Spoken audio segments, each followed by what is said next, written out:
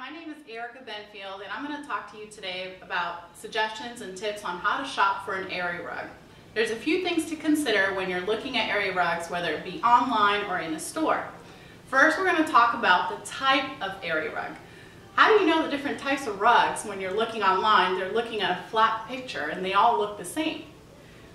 Well, you want to take into consideration the type and make note there's several different techniques used to make area rugs. One of the most popular is hand tufted, and it's still a hand used technique, but it's more cost effective. There's others such as hand hooked, you have power loom, machine made, so make note and read the description so you can identify the type of rug fabrication used to make that rug. Then you want to consider the pile. If you have a room that has a lot of high traffic, then you want a rug that has a thicker, denser pile so that the rug doesn't bunch up or become a tripping hazard. Now, the most common question that I get asked as an interior designer is, what rug size should I buy?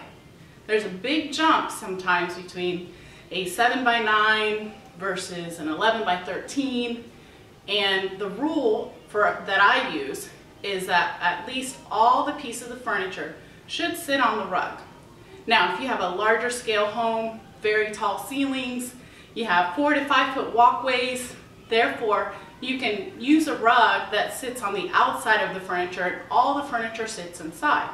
The most common mistake that people make is what I call the bath mat factor, and that is when the rug is so small that the only piece of furniture on the rug is usually the coffee table. Stay away from that. Your most common rug sizes for family rooms, living rooms are going to be between a 7x9 up to a 9x12. 5x8s are usually for smaller rooms like kids' rooms or foyers.